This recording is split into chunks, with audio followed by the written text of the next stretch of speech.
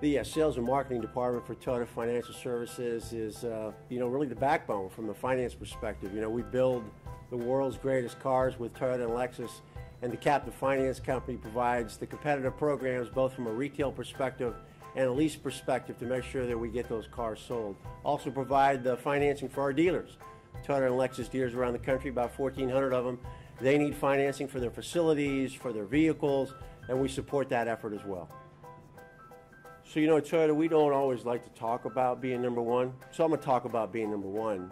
The number one car company on the planet, which Toyota was, again, last year, selling over 10 million vehicles, is what we get excited about. And we try to do all we can to make Toyota competitive in the United States, and we happen to be the number one retailer in the United States 5 years in a row. And so if Toyota is number one in car sales, then we need to be number one from a finance perspective. And again, because of our relationships that we've built with our dealers and our customers and the divisions, we're able to pull that off. And once again, last year, 2015, we were the number one finance company in America.